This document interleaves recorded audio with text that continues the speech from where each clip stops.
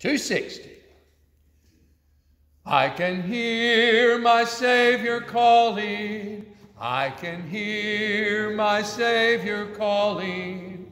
I can hear my Savior calling. Take thy cross and follow, follow me. Where he leads me, I will follow. Where he leads me, I will follow. Where he leads me, I will follow. I'll go with him all the way. I'll go with him through the judgment. I'll go with him through the judgment. I'll go with him through the judgment. I'll go with him all the way. Where he leads me, I will follow. Where he leads me, I will follow. Where he leads me, I will follow. I'll go with him all the way. Mark 393, 393.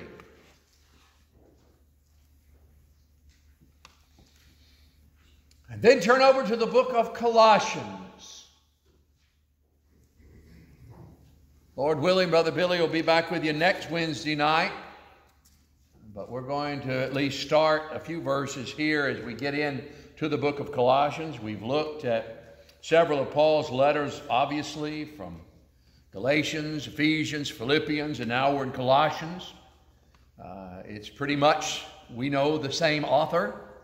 And as we look at this and we understand some of the things that Paul is going to do in this letter, he's going to begin praising these Christians because he'd heard of their faith and their love, which is something to be praised for. I think we think that we are in a unique time, a time where Jesus is considered insufficient. And yet, that's not something that's necessarily a new thing. As a matter of fact, that was an ongoing issue that was taking place at the church at Colossus. I think in the minds of many, they find the message of Jesus is just simply not enough. We look around us today and we see that apparently that's the attitude of a lot of folks because of all of the things that they try to add to the message of Jesus. All of the things that they add to, apart from obviously what the Word of God has to say. And so in their minds, the message of Jesus must not be sufficient. As we talk to those outside of Christ, and I had one of those conversations today, quite lengthy one today. And when you talk to those that are outside of Christ, you realize that apparently the message of Jesus just doesn't seem to be enough. It's not sufficient. You know, folks want to do what they want to do, and then they want to figure a way that they can justify doing what they want to do. And oftentimes, they do that by saying, well, you know, that's the way you interpret it, and this is the way I interpret it, but we're both okay, right? Wrong. We both may be wrong in it, but we're not both okay in it. It matters what we believe, and it matters what the Bible teaches, and it matters whether or not we find the things of Christ and the things of the gospel sufficient or insufficient. And if they are sufficient, then we're going to go by what it says. We're going to model our life, our worship, our salvation after the things of the New Testament. And either that's the pattern that we set or it's not.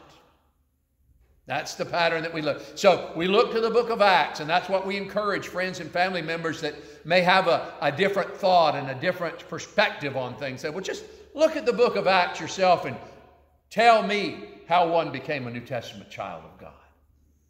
Look at the scriptures yourself and just the book of Acts and tell me the answer that was given every time the question was asked what one needed to do in order to obtain salvation. And it was asked in a variety of ways. What must I do? Or here's water, what doth hindereth me? And on, Lord, what will thou have me to do? On and on the question was asked, but the answer remained the same. Salvation and being added to the Lord's church did not come before the full spectrum of obedience was taken into consideration. It certainly included the believing process, but it also included repenting, confessing, and being buried and baptized before one could be added to the church. That's not what I think, and it's not what the doctrine of the church proclaimed. That's what the Bible, that's the New Testament. And if we're patterning our lives and our worship and who we are after those things, and whether we like it or not, that's what it says. That's what we have there. So, a lot of New Age teaching that's there, and teaching that's out there to declare that every spiritual path is in agreement with one another, and we know that's not the case. But everyone has to be embraced and accepted, and so churches can add all of these elements of entertainment. They can add all of these elements that they add to their worship and so forth, and find that's acceptable. Again, this is not a new problem for us today. It may be a major problem for us today, but it's not a new problem.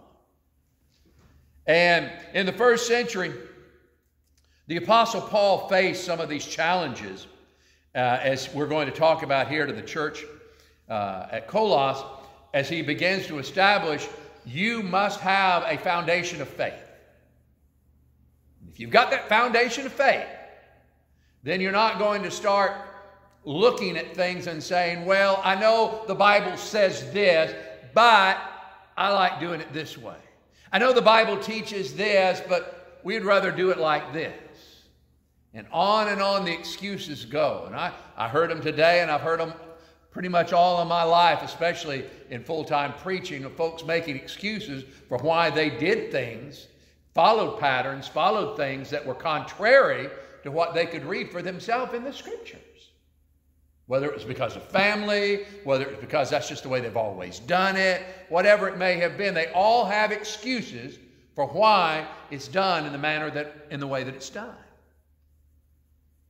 So again, Paul is going to address some of these things, and most of all, he's going to show the supremacy of Christ. That's what we're going to see. Much like just about all of the books and letters that we read about in the New Testament, it's Christ is superior to the law. Christ is superior to this. Christ is superior. Anything that you look at, Christ is superior. And when we talk about his supremeness, his sufficiency for life, so when we look at the focal point here in Colossians, what is it that makes Christ great? We already know the answer to that, those of us that are here tonight. But there may be those that are listening, or there may be those around that still haven't quite been able to grasp on and understand what is it that makes him so great. A lot of folks know what they've heard and from others and so forth, but they haven't really been able to acknowledge that themselves, much like, remember Jesus asking, whom do men say that I am? Until we grasp that answer personally. It's not so much what everybody else says, what do you say? That's what really matters, isn't it? Because when all's said and done, and we're bowing before the judgment seat of Almighty God, it's what I have said. It's what I have done. Not what you or anyone else or my church or my elders or my preacher or whoever it may be. It's what I have said to whom Christ is. And that's what we're going to see when we look at this knowledge and realize how it is very changing to us. The first two verses, let's look at that, start with where he says, Paul, an apostle of Jesus Christ, by the will of God, and Timotheus our brother, to the saints and faithful brethren in Christ, which are at Colossus, grace be unto you and peace from God our Father and the Lord Jesus Christ. So, the first thing that we see revealed, obviously, is who this letter is from. We don't have to do a whole lot of research. We don't have to wonder about the authorship. He comes out, as is the case in most of, if not all of his writings, to let us know that he's an apostle, and he's an apostle of Jesus Christ. That's important, because Jesus Christ would be considered to be what? An apostle of God. He's that messenger. He's that one from. But Paul is an apostle of Jesus Christ, one of the apostles of Jesus Christ. It's important to understand that. And it's sent from Timothy. And Timothy, of course, we've talked about him being Paul's traveling companion and a preacher of the gospel. And he's writing to the faithful in the city of Colossus. Saints are not dead people. We've already talked about that and identified when we talk about to the saints, we're not talking about dead folks. Wouldn't be a whole lot of reason to be writing to them.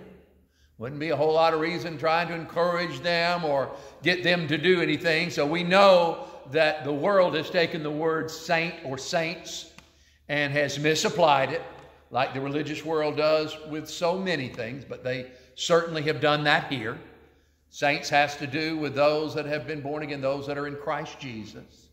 I know it's difficult sometimes for us to say that we consider ourselves saints. I've heard well-meaning Christians sometimes use the phrase, well, I'm no saint, but, well, if you're a child of God, yes, you are. You are a saint.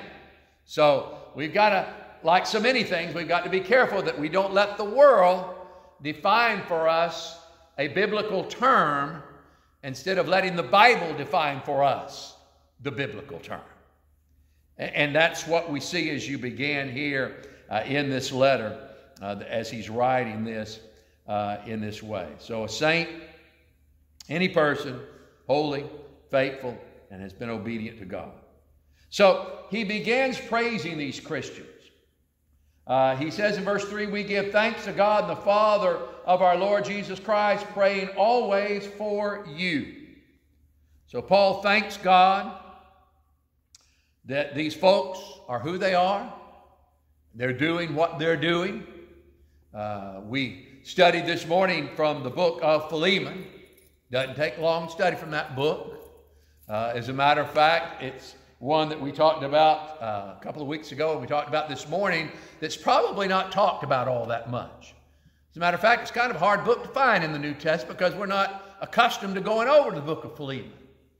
But God put that there like he has in every book of the Bible. There's a reason, there's a purpose for that book.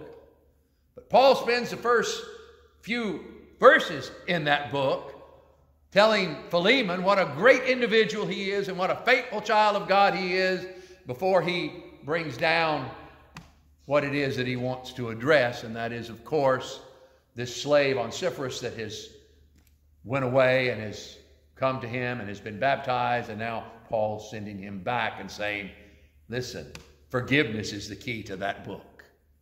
And that's what you see as you read that book. But as he praises these Christians, he's building them up. And we need to do that to one another. We need to build one another up, even when there's problems, even when there's difficulty. We need to build one another up. We need to find that common area, that area where we can encourage one another, provoke one another to love and good works.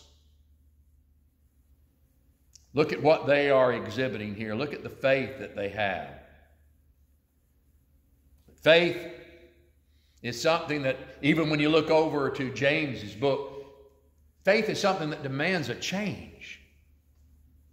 It demands a change then, and it demands a change now. And if our faith hasn't caused any kind of change to occur in our life, then is it really the kind of faith that's going to sustain us through this life and get us to the next life safely? So they're showing love for all of the holy people of God. They're showing this genuine faith. Paul acknowledges that. And I think the bottom line is our faith is demonstrated on how we treat one another. You know, that was a key that we looked at also this morning. It all boils down to that when Jesus was asked the greatest commandment, and he said, love the Lord thy God, but the second one was love thy neighbor, which the law and the prophets hang upon those two things. And the reason that the law and the prophets hang upon those two things is because, again, if we love God, we do what he says. If we love our fellow man, we do nothing that would bring harm to them. We want only the best for them. And so, over and over again in the epistles and in the writings, we see that talked about again and again and again. That idea that we need to have that love for God, and that our faith in Christ is revealed by how we treat one another, and how we worship God, and how we respect and reverence God, and how we love one another, and so forth. And we can't claim to love God, but yet we don't love the Lord. Or we can't claim to love the Lord and we don't love one another, and how these all go hand in hand. And so this is what we find as he is declaring these things as we go on through that first verse. Verse 4, he says, since we heard of your faith in Christ Jesus, and of the love which ye have to all the saints, for the hope which is laid up for you in heaven, whereof ye heard before the word of the truth of the gospel, which is come unto you, as it is in all the world, and bringeth forth fruit, as it doth also in you, since the day ye heard of it, and knew the grace of God in truth. As you've also learned of Epaphras, our dear fellow servant, who is for you a faithful minister of Christ, who also declared unto us your love in the Spirit. So, he continues on there in establishing not only the love that they had, but continuing to show us the foundation of their faith and the foundation of what it's going to take for us to be able to sustain and go through the things that we're going to go through. And hope is a big reason for their faith and love. And if we're going to succeed and make it, it's going to be a big reason for our faith and love. Hope. We don't think about that word much, but we certainly, I think, use it a lot in our life. There's a lot of things that we hope for. There's a lot of things that we put our faith in. And these things tend to go hand in hand. They have this faith, they have this love because of the hope reserved for them in heaven. And that goes for us as well. We might think Paul has it mixed up a little bit here. We might have the tendency to believe that faith is the basis of the hope that we have in heaven, but he says that our hope in heaven is the basis for our faith and the basis for loving others. When we think about hope, isn't it what holds up our faith? Isn't it what holds up our love? That expectation, that hope? The substance of things hoped for, the evidence of things not seen. Isn't that what sustains us to go through the things in this life that we've gone through and that we will continue to go through? The older that we become, the more problems that we tend to have. Isn't it that hope that's going to sustain us? Even in those final hours and those final breaths, isn't it that hope that's going to sustain us? I mean, faith is important, love is important, but you got to have that hope. We've got to have something to hold on to, and something, I think, not only to hold on to, something to look forward to. Don't we all want something to look forward to? Whether it's something of an earthly nature, that's nice. When we can plan something or look forward to something that's coming up, a celebration or whatever it may be, and we look forward to that, or a trip, whatever it might be. But think that on a grander scale when it comes to that looking forward to that day that we can spend eternity. That's a long time, folks. Eternity. Because we're going to spend it somewhere. And we're going to spend it in the presence of the Father, or we're going to spend it in the presence without the Father, in a place that we don't want to be. And so that has to do, and that's up to us when we look at that now. So many, I think maybe at Colossians and even today, are struggling with their faith. Some have lost hope. And because they've lost hope, they've lost their faith. See, if they still had hope, their faith would still be there. But they've lost hope, they've lost their faith. And they no longer look to heaven. They no longer think about that place that's reserved for them because they've lost hope. Well, he hadn't come yet. You know, that was something that occurred in Bible time as well. Well, he hadn't showed up yet, so he must not be going to come. Folks, whether he comes in your lifetime or not, ready or not, you're going to meet him. You're going to meet him. And so it's easy for us to focus on life right now, and we don't want to dwell on the fact of death. No one wants to dwell on that, the unexpected or the unknown. And so we want to focus on the here and now. But see, the devil wants us to make sure that we continue to focus on that, and we don't think about anything else. That way, we won't get our life where it needs to be and keep our life where it needs to be. So, when we think about all these things, and we think about what's going to happen, what's going to become of us, so many lose their faith because they lose the eternal perspective. They don't think about that. They think about it when they're forced to think about it. They think about it when certain things happen with other individuals and they just have to think about it. But that eternal perspective, we just don't want to dwell on that. That's a long time. It doesn't end. And so we forget sometimes the way we're living, the way we're serving, and the calling, as we've been talking about on Sunday morning. It can't be an empty calling, folks. It's got to be a calling that's worthy and one that's so important. So putting the interest of others ahead of ourselves, looking at that hope that's reserved for us in heaven, devoting ourselves to God, may not be the common thing for folks to do in the world today, but it better be what those in the church understand need to be done. And I think all of that kind of helps us realize how foolish it is when we put our hope in the things of this world. We're warned against that in the Scriptures. We have to live in the world, but we can't be of the world.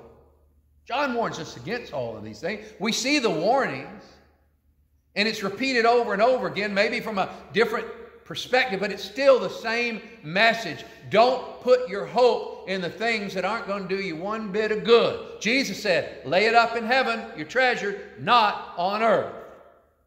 See, it'd be foolish to put all of your eggs in one basket right here on earth. So that's the foolishness that the Bible speaks of over and over again. Whether it's from Paul, whether it's from Jesus, it's the same message. Don't put your hope in the things of this world. The things of this world are temporary. We are temporary in this world. We know that something's going to happen one day, and we know that it's going to come, whether the Lord returns first or whether we go to meet Him. It's going to happen. The next thing that pops up is, then what? Then what? What happens at that point? Where am I going? What am I going to do? If I have my hope reserved for me already in heaven, see, I already know what I'm going to do, don't I? You know, when we make a reservation, we've got a pretty good idea of what we're going to do, don't we? The problem is, there's not a lot of folks putting their hope and reserving their hope in heaven, and so they really don't know, what am I going to do? Well, I can tell you what's going to happen if you don't have that reserved. It's not a very pretty picture. Not a very pretty picture. So if I have that hope reserved, then I have a reason for faith and a reason for loving others. I have a reason for living. Sometimes folks look for that. They say, well, I don't even know what my purpose or my reason for being here is. This is it right here. This is what we're going to study in the book of Colossians as we look at this. A reason for pressing on. A reason for the suffering and the pain. Not only our own, but suffering and pain of watching loved ones. What's the reason for it? And we look to this, and we're going to see more and more of that as we go through the book of Colossians, because it's very clear. God doesn't want us to get overly comfortable with where we are. It's all right to enjoy what we've been blessed with and who we've been blessed with, but it was always meant to be just a temporary thing. We're all terminal. And when we truly understand that, it can wrap our head around that, then we truly will understand that we have the things reserved in heaven. That's where our hope's going to be. That's where our hope has to be. Faith and love are the fruits of this hope that's reserved for us in heaven. So, if we don't have that hope reserved for us in heaven, then you could use the word hopeless, and that would be appropriate. Hopeless. Because we don't have that hope. We could. You know, everybody that's living right now has that invitation. They have the opportunity. But if we don't have it, then the only other thing that we can have is hopelessness. Paul tells us that we've heard about this hope in the message of the truth and the gospel that has come to us. It comes from the message of the gospel that we've received, but we've got to hold on to it. We've got to understand the message of the gospel is all about this hope that will sustain us, this hope that will help us to love one another like we should. We want to have faith and hope. But the problem is sometimes we want that faith or hope, but we don't want to put the work into it that we need to have that faith and hope. We want it as easy as possible. And we don't want to put any effort forth sometimes. Just give me that faith and hope, but I don't want to do anything. But we talk about building our hope in the song on nothing less than Jesus' blood and righteousness, don't we? And that's really what our hope is built upon. And it takes an effort if we're going to have that. Look for all these avenues and all of these things and that we find in the Word of God. We're not going to have hope if our faith is weak. If we access the Word of God only when we come together like this, then it's going to be extremely easy to just have that weak faith. A faith that's not going to sustain us. And understanding certainly that the gospel is the power for bearing fruit. The message of truth, the gospel is bearing fruit and growing all over the world. Just as it has bore fruit and caused growth in the Christians at Colossus, the message of Jesus will do the exact same thing today that it did for those in the early church. But it's going to take an effort. And it's going to take a desire on our part.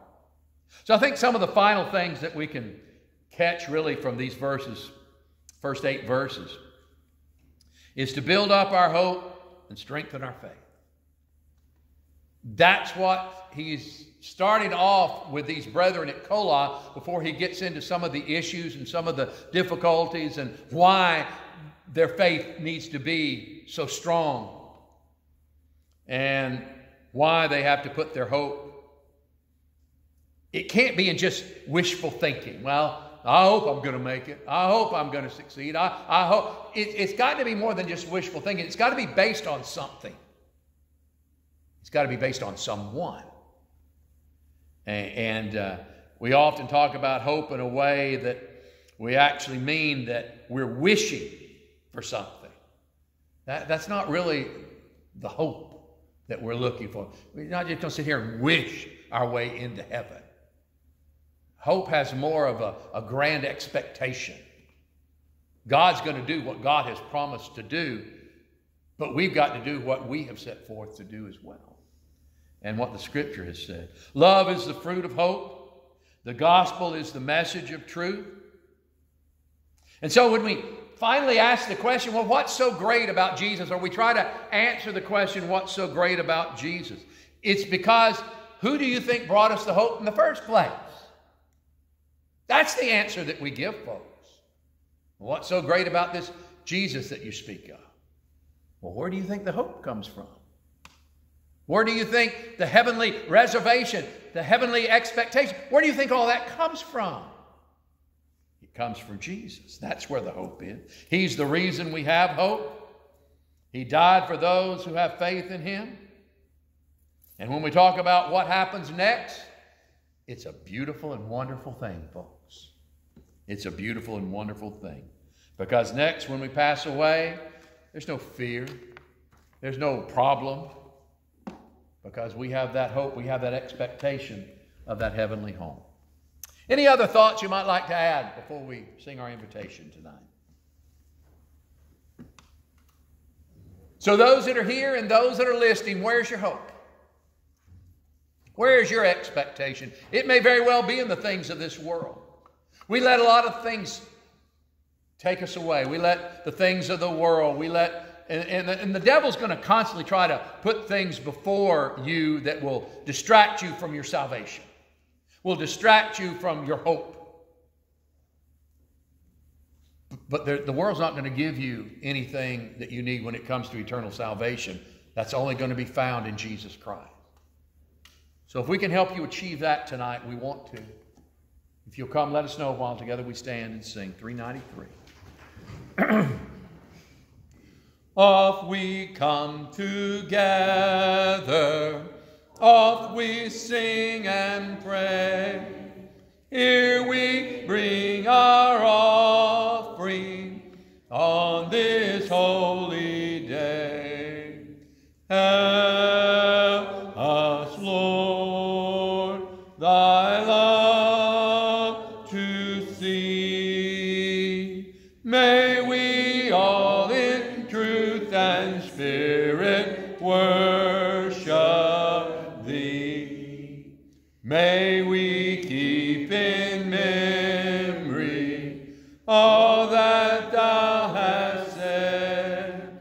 May we truly worship as we eat the bread. Help us, Lord. Help us, Lord, thy love to sing. May we all in truth and spirit worship thee. May we all in spirit, all with one accord, take this cup of blessing given by the Lord. Help us, Lord, thy love to sing. May we all in truth and spirit worship thee. Any other announcements we need to make before we close? Hope y'all have a good rest of the week. Lord willing, Brother Larry Sweeney will be here Sunday morning.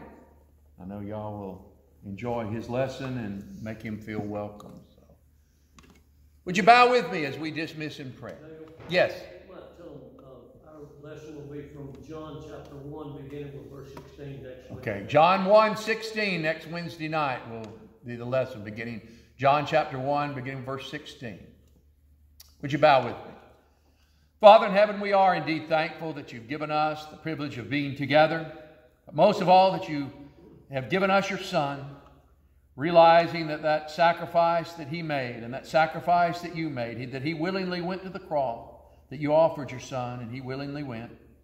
We thank you for that shed blood, but we're so sorry that he had to go through the pain and suffering that he went through. But we thank you so much that he was willing to do that so that we can have that hope, that expectation of eternal life. Father, pray that you'll go with us from here tonight and that you will keep us safe. Give us a safe drive home and a good night's rest. We ask all these things in Jesus' holy name. Amen.